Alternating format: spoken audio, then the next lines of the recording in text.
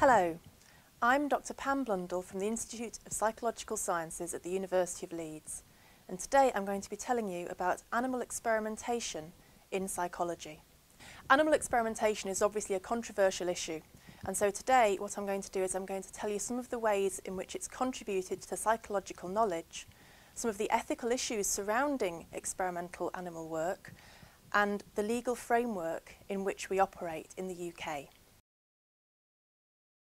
Animal experimentation has given us a view into the way in which animals operate within their environment, the way in which animals change their environments, and the relationship between different animals and the way that they use their environments. Work with animals has told us about stress and disease and has suggested to us ways in which we can ameliorate the effects of stress on health.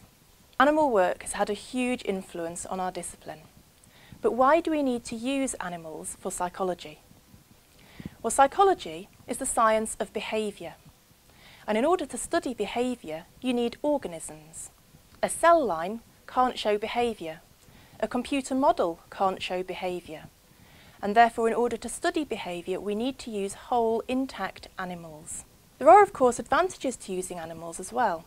By using animals, we can improve the amount of control we have in an experiment.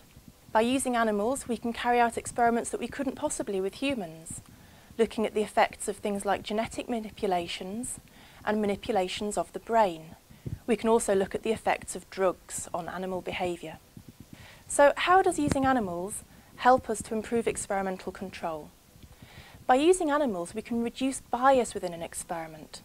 Animals don't have an existing belief about what the outcome of an experiment will be, and animals don't use reason in order to figure out what the experimenter is actually trying to do. If we're looking at something like acquisition of timing behaviours, humans will use language. They will count in order to try and time an interval, whereas animals don't have that ability available to them.